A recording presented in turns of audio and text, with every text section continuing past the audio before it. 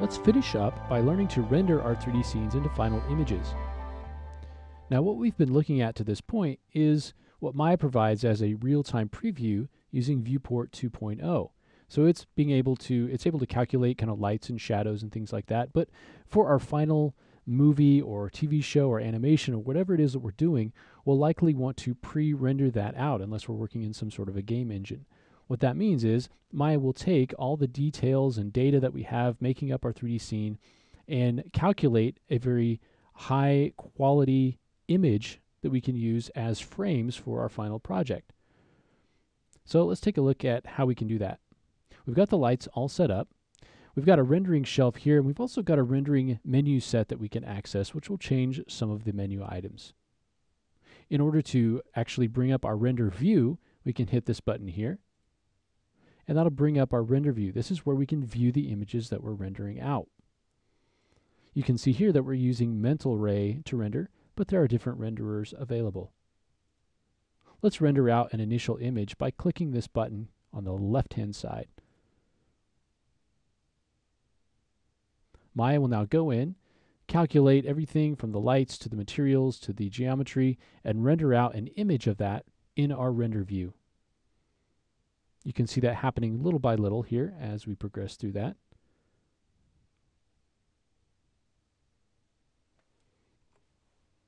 So there's our final image with those current settings. Let's see if we can change some of these settings. So we'll come up to the render settings, which is this icon right here, and that'll bring up these settings.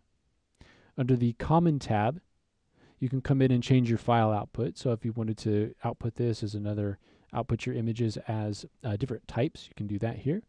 If you're doing an animation, you can choose a frame range. We can also change the image size. So if we'd like to render an image that's a little bit bigger, we can change that size. So it could be bigger, it could be smaller.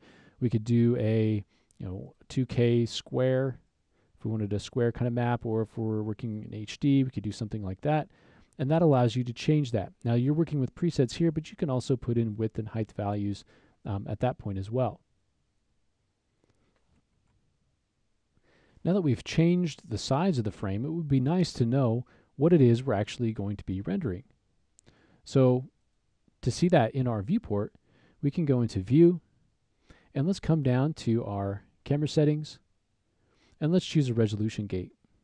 That'll show us the size of the image that's actually going to be created. We also have some buttons up here where we can change that. So we have a gate mask that we can turn off and on, and we can also turn the gate on and off as well. Now when we hit render, it'll render a little bit of a different size image because we've changed that preset.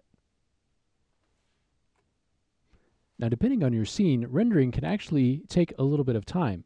I've paused the video to kind of speed it up here.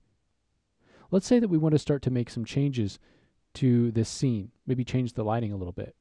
And I want to compare the way that it is now with the way that it's going to be when I make the change. Well, we can save rendered images by coming up here and just choosing Keep Image. That'll bring up a little bar at the bottom, and now we can go in and make a change. Let's select one of these lights, and let's just change the color. We'll change this to kind of a blue color. Now let's go back into our render view and let's re-render. I'll pause once again.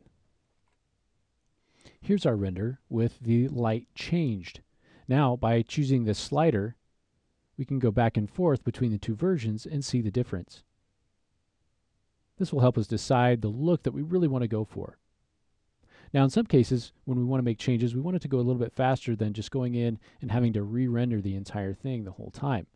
So in that case, we can use a couple of different things. We can render just a region, and so we can come in and render a region, which in this case is just the whole thing, or we can just render a part of it by dragging a box around a particular section of our image. Then we can hit render region, and only that part will update. There you can see the rendering is happening only inside of that box. Now when we make a change, for instance on that same light, let's set our color maybe to something more greenish. Now when we go back in and hit render region, it'll just update that inside of that region that we selected. So make things go a little bit quicker. Now, if we'd like our render to update automatically, we can use IPR. Let's choose IPR now. And now we can choose just a section again, just by dragging across a particular section. So let's choose this section right down here. IPR will go in and create a render of just that section, and it'll automatically update as we change things within our scene. For instance, let's brighten up this light. Let's go in and change the color. You can see that update here. Let's change the color back. So let's go back to kind of a reddish color. And you can see IPR begin to update almost immediately.